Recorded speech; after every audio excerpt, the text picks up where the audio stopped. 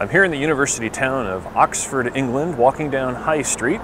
It's on this very site where in a house, Robert Boyle discovered Boyle's law in the mid-1600s relating pressure to volume. Boyle was born in Ireland in 1627. While a college student, Boyle traveled with a French private tutor. In 1641, they stayed in Florence, Italy, and studied the works of Galileo. Inspired to conduct scientific research, Boyle returned to England in 1644. By 1654, Boyle had settled in Oxford and was working in Cross Hall at University College, the location of which is marked by this plaque.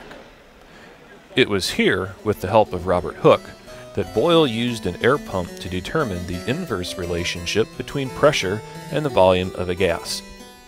As the pressure on a gas decreases, its volume increases.